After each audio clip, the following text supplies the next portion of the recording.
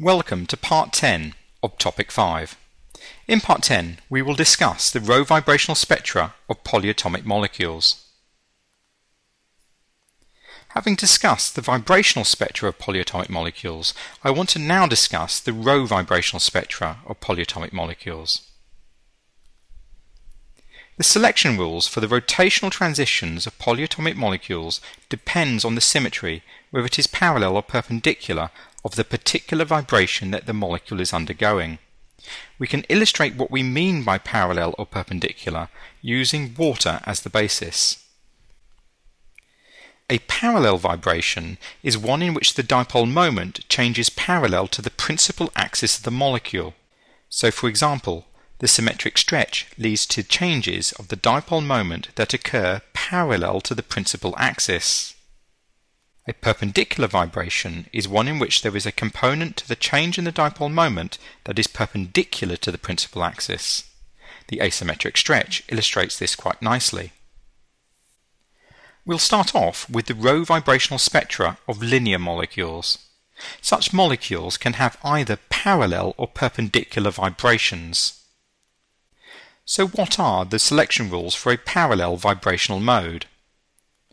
Well, again, delta V, the change in the vibrational state, can be equal to plus or minus 1 or plus or minus 2, etc. And delta J can be equal plus or minus 1 again.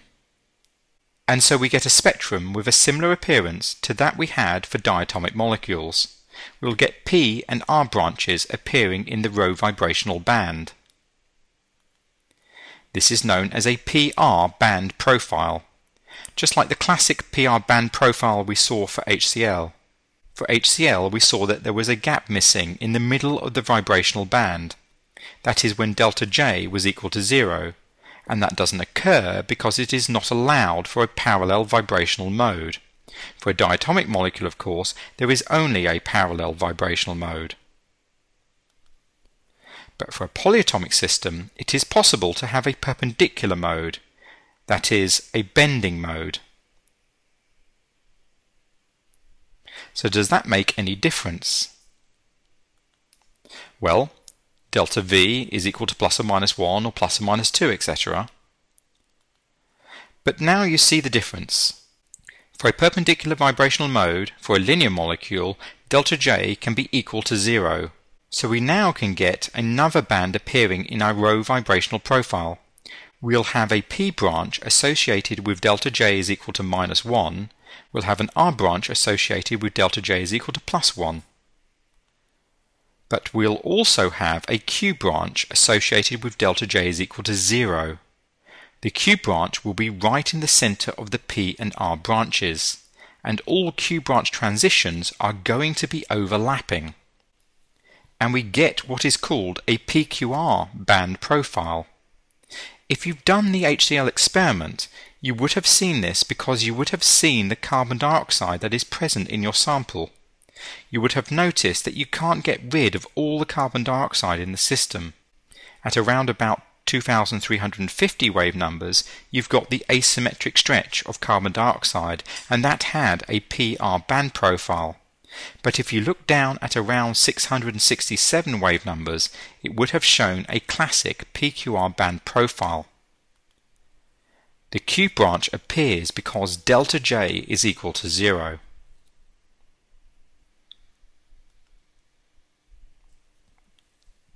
Here is the symmetric stretch of a linear molecule, this time HCN. For this vibration, we get a classic PR band profile because we have both the P and R branches and nothing in the center.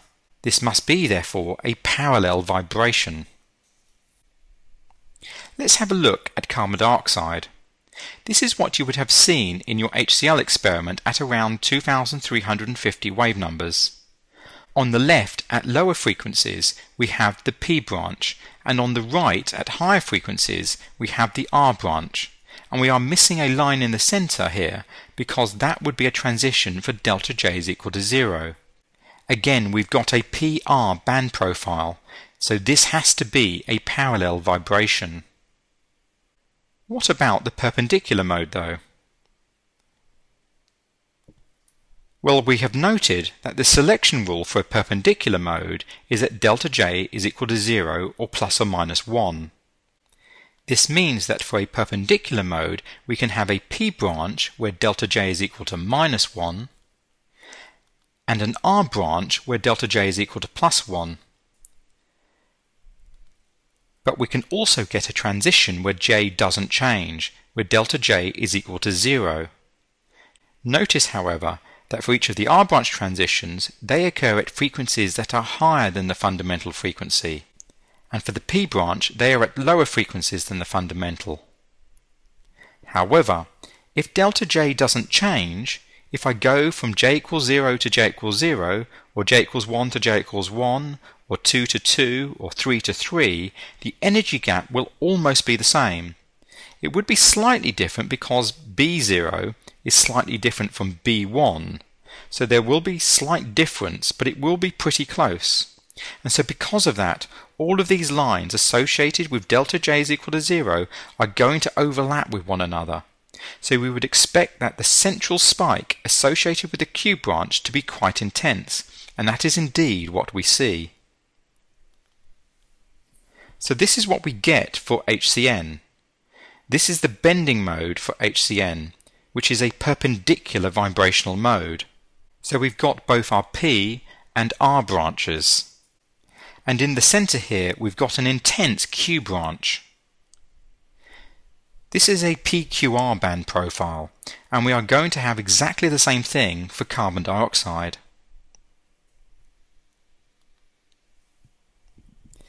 This vibrational band is centered at 667 wave numbers.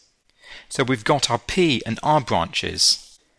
And we have also got this intense Q branch where all the lines are overlapping with one another. The lines in the P and R branches are of course separated, they are not lying on top of each other. For the Q branch they are all lying on top of each other, and so you can see it is quite intense. You can identify it quite easily.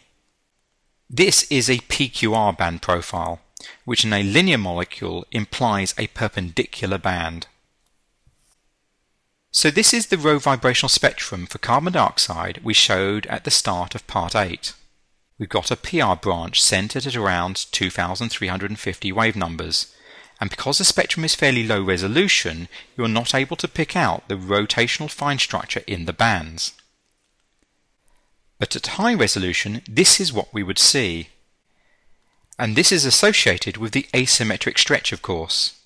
During the asymmetric stretch, the dipole moment is changing along the principal axis. But for the bending mode, it is changing perpendicular to the principal axis, so now we get a Q branch appearing. And again, we cannot see the rotational fine structure unless we look at high resolution. The reason why delta J was equal to plus or minus 1 was because we needed to conserve angular momentum. The photon had 1 unit of angular momentum. We just didn't know if it was plus 1 or minus 1. And the angular momentum of the molecule was associated with its rotational structure, that is, which J state it was in.